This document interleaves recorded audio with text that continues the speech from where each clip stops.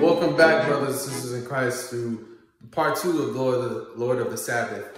And thank you for everybody else who's watching. And yeah, let's just get into it. Let's go to Genesis chapter 2, verse 1 through 4. Last time we read 1 through 3. Now we're going to touch on verse 4 because this is really important.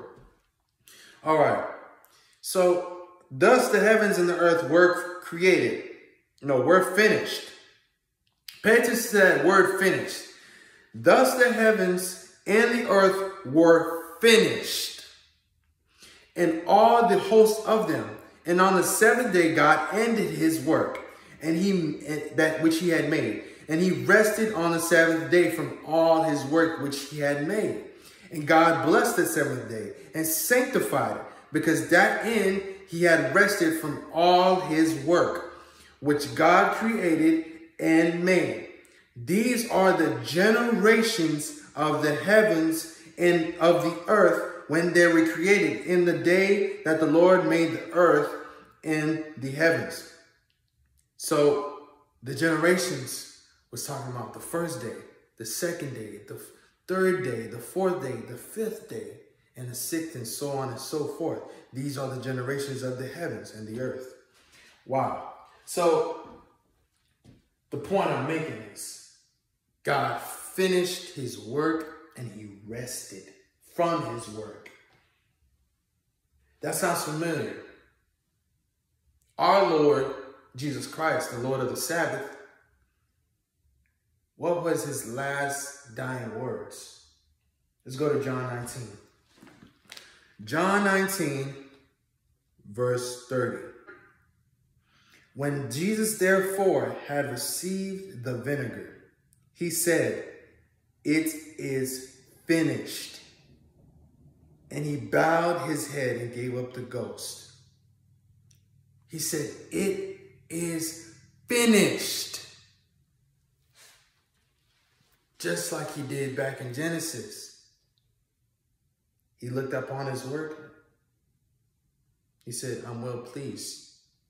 It is finished." And he rested, right? He was put to rest. All right. And let's go to Matthew 11:28. Now, the point I want to make here. This is what Jesus said in Matthew 11:28. "Come unto me, all ye that labor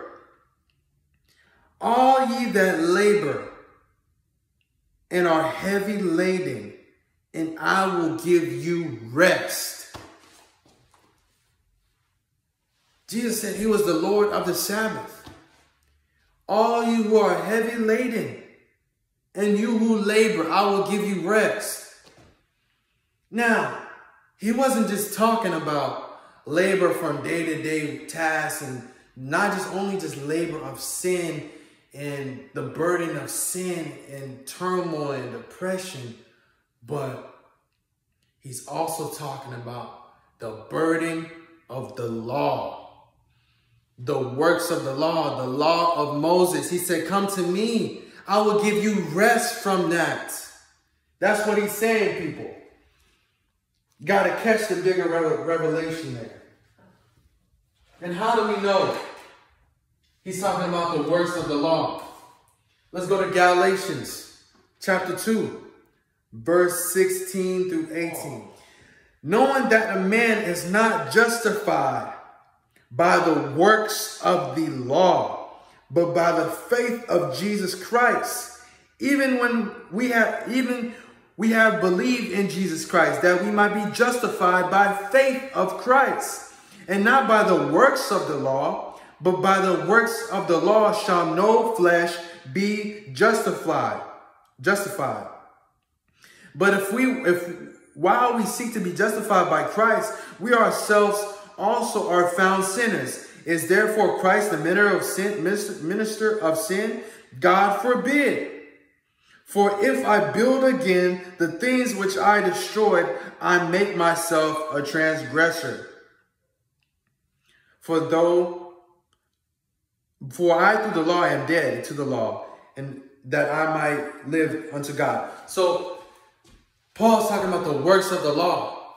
We are not justified by the works of the law. We are justified by faith in Jesus Christ.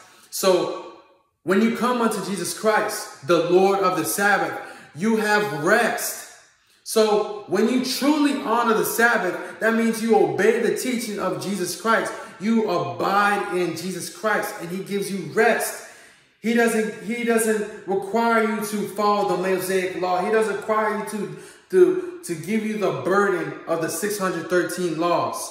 No, he gives you rest. And so we are justified by faith. And Paul said, if I was to go back to the law and try to build back up what I tear down, he'll become a transgressor. So in all honesty, and look, I don't know whoever's going to watch this video. I don't know you for you to judge you.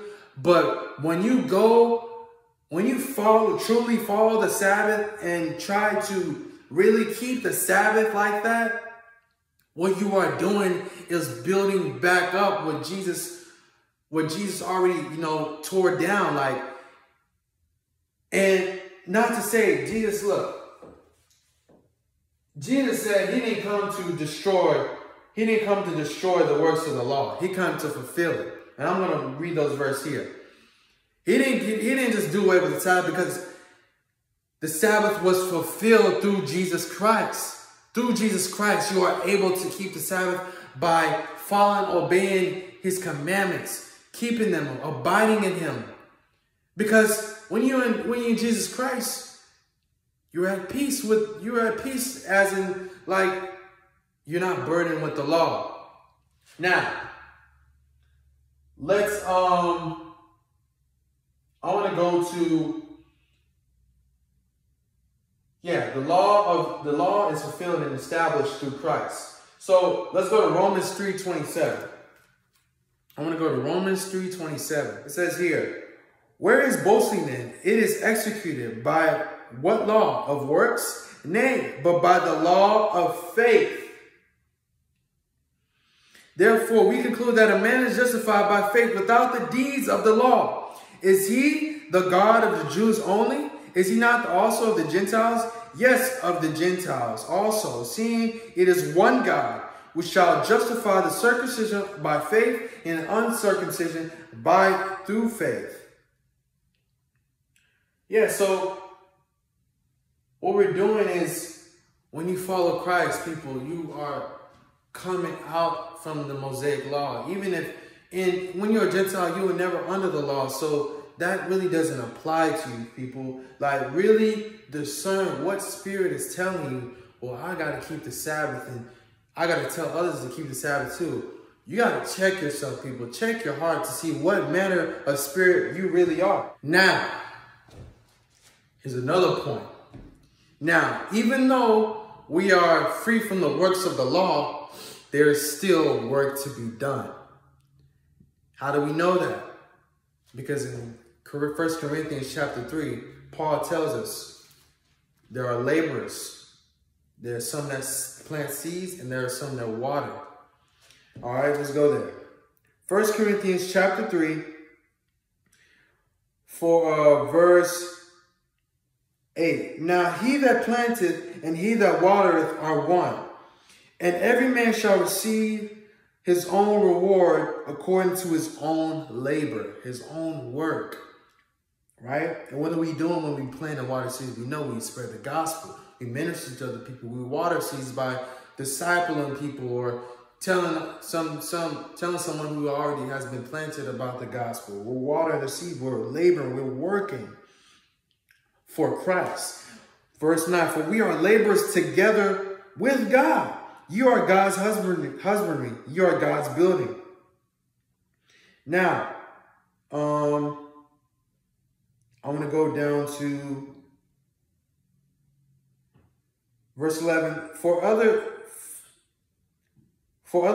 foundation can no man lay that is laid, which is Jesus Christ. Now, if any man build upon foundation of gold, silver, precious stones, wood, hay, stubble, every man's work shall be made manifest. For the day shall declare it, because it shall be revealed by fire. And the fire shall try every man's work of what sort it is. If any man's work abide, which he has built thereupon, he shall receive a reward. If any man's work shall be burned, he shall suffer loss, but he himself shall be saved, yet so as by fire. So this is what Paul's saying. Like, our works, the only thing, the work we should be doing as Christians, as the work we should be concerned about, what I'm going to say, is the works of God, like the works of spreading the gospel. And the Bible says, it tells us that our works will follow us. Not the things of this world. The things of this world will perish, like the trophies and the accolades, the medals. All those things won't follow you. The money won't follow you when you die and you meet God. It won't follow you. Only what you do for Christ matters. That's the only thing will follow you. And we know that when we go to Revelation, like I said, our deeds will follow us. And we know this when we go to Revelations 19:8. It says, starting in verse 7, let us be glad and rejoice and give honor to him, for the marriage of the Lamb is come, and his wife hath made herself ready. And to her was granted that she should be arrayed in fine linen, clean and white. For the fine linen is the righteousness of the saints. And I think in other versions it says the deeds and the works of the saints, because it followed us. And we are arrayed with what we've done, and the work what we've done for Christ. That's the only work. That's what I'm trying to show you, the work that Christ requires of us. Now, with that being said, now there's even another revelation about the Sabbath day, because according to the Hebrew calendar, the earth is about 6,000 years old, almost about 6,000. I looked it up. It's around 5,780 something, close to that, but it's more or less close to 6,000. Now, I want to show you this clip here by AOC Network, which, is a beloved brother. I love his brother's videos, and, I love his ministry. And he does a good job explaining the timeline from Adam and Christ and so on and so forth. And he'll kind of explain to you what I'm talking about. If you look at around the time when Adam was created, from the time of Adam to the time of Christ, you have a time frame of about 4,000 years. Okay. The thing that is interesting is that when you study prophetic parallels and you study the types and shadows in the scripture, this was predicted. And we're going to look at the historical data to see the proof that many knew that the Messiah was going to be arriving around this time period, because they knew the prophecies showing that 4,000 years, or I could say prophetically 4 days after Adam, the Messiah was to come. So the question is, if God would give his people types and shadows to let them know when the Messiah would first come, did he give them types and shadows to understand the time frame of the second coming? No one knows the day or the hour, but would he allow us to know the millennium of his second coming? That's, again, what season 4 is all about, looking at that in detail. One thing that is interesting is that if you were to study biblical chronology, you will find that we are almost here, 6,000 years since Adam was created. Okay. Now it is a big discussion as far as, is this when the earth was created, or did the earth exist, many years before Adam, and then Adam was just created on that earth? Because it does say in the book of Genesis that earth was formless and void, and then God created Adam. So that's a whole other discussion. But nevertheless, chronology does show that Adam was created about 6,000 years ago, but not quite. Around the year 2030, that's around the time when we will reach the 7th millennium since Adam.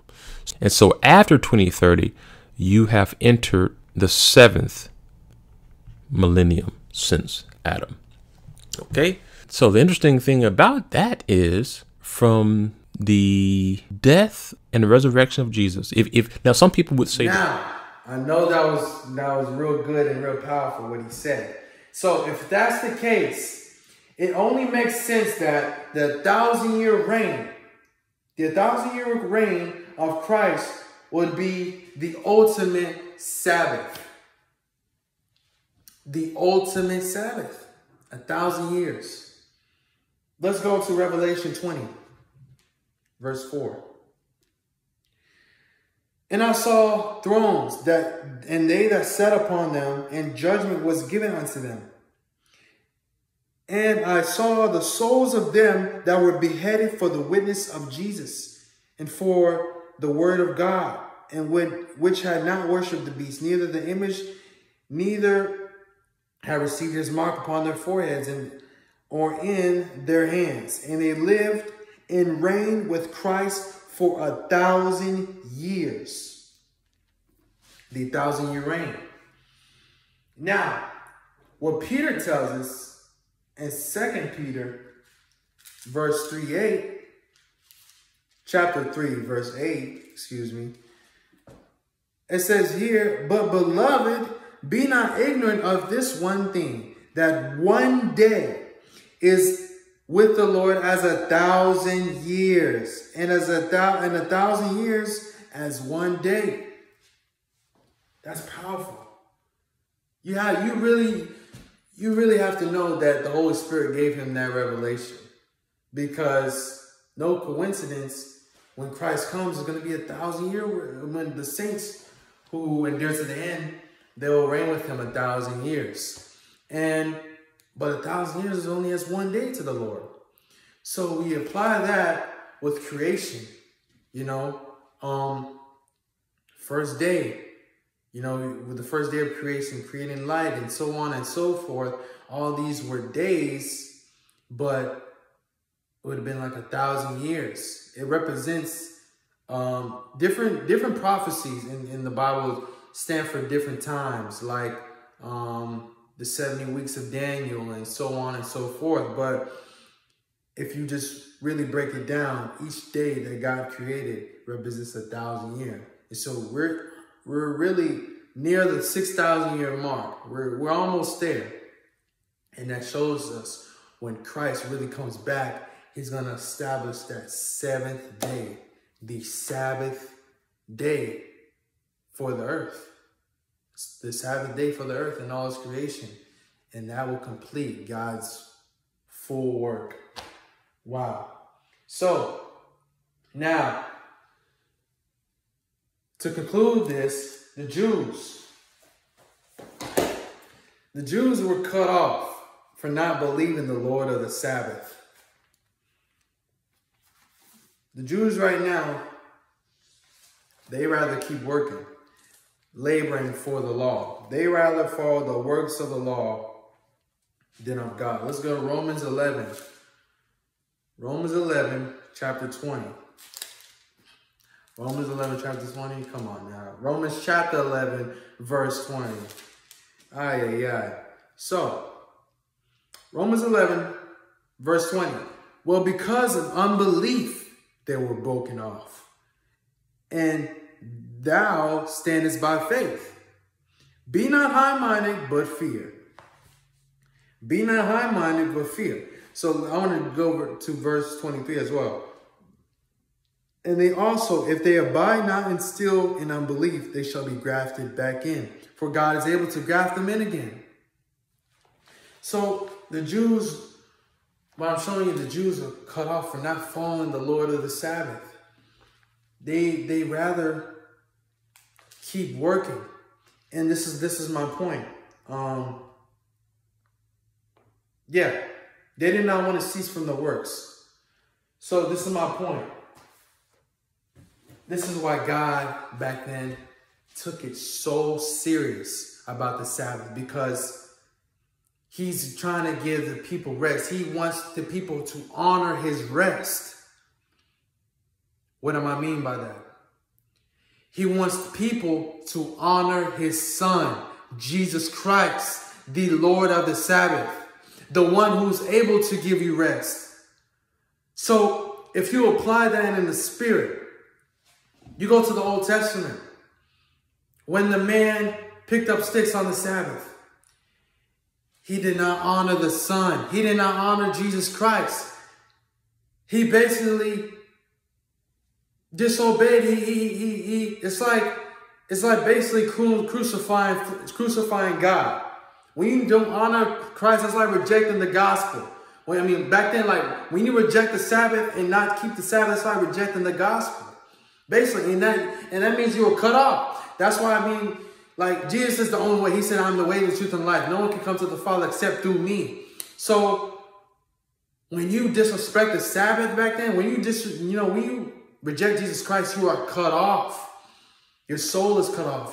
That's the wages of sin is death. So when you reject the gospel, you love death.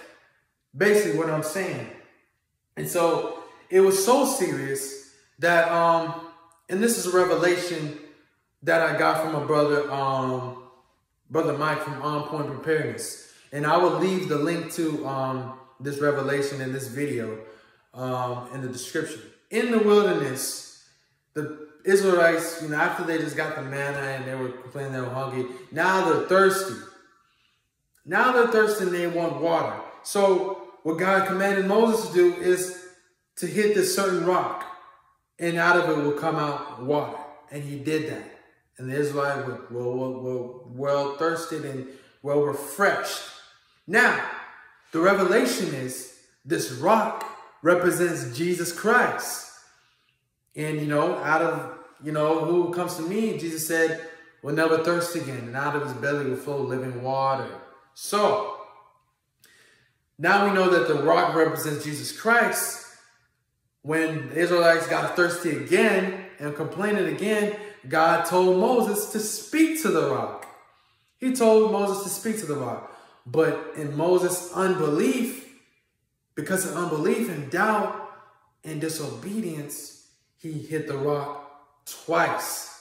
He struck the rock twice. He basically crucified Jesus again, smiting the rock twice. Smiting the rock twice. So that means, yeah, he didn't do it by faith.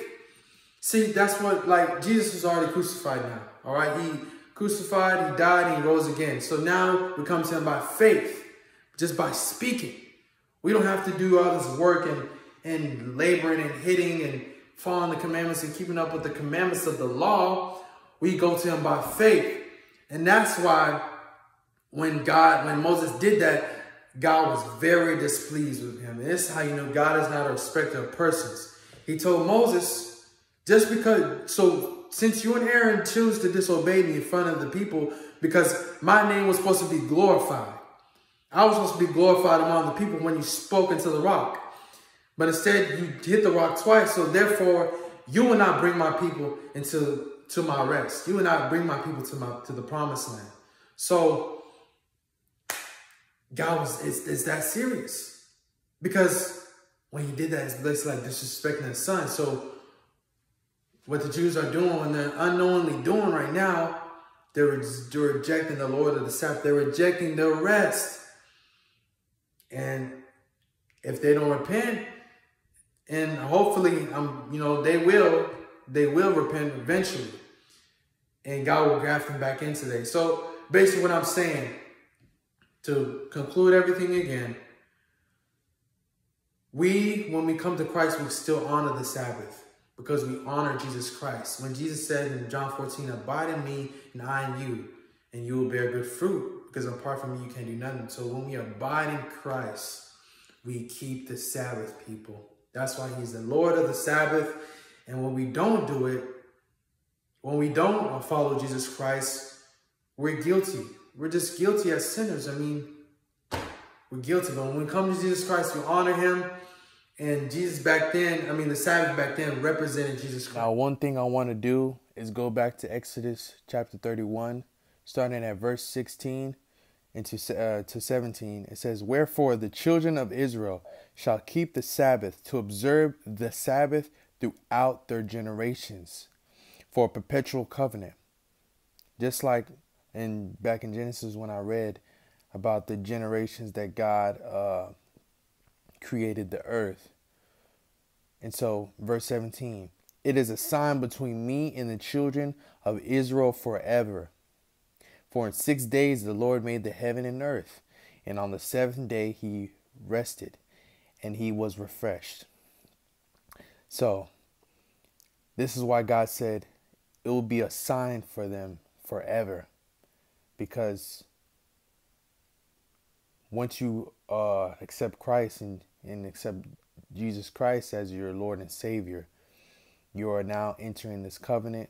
You are now entering his rest. And this will be a sign between you and God, him and the children of Israel forever. Jesus is that sign, because it says the sign will be between me and the children of Israel. So God is saying, you know, just like Jesus, he bridges the gap between, you know, man and God. He said no one can come to the Father except through me. So he's between. He's the mediator, Jesus Christ. He is the sign. He is the Sabbath. Praise God. It's the rest that God wanted to give his people, but they rejected it. They were stiff-necked, and he swore in his wrath that they were not going to enter his rest. So please, people, know this. Jesus said, come to me all who are heavy, you are burdened, heavy laden, I will give you rest, because he is the Lord of the Sabbath. God bless you, people. I hope you were blessed by this message. Please like and share this message. I don't do this often, but this message needs to be put out. So share part 1 and part 2. And so if you didn't watch part 1, go back and watch part 1. And so, yeah, God bless you, people. May the Lord be with you.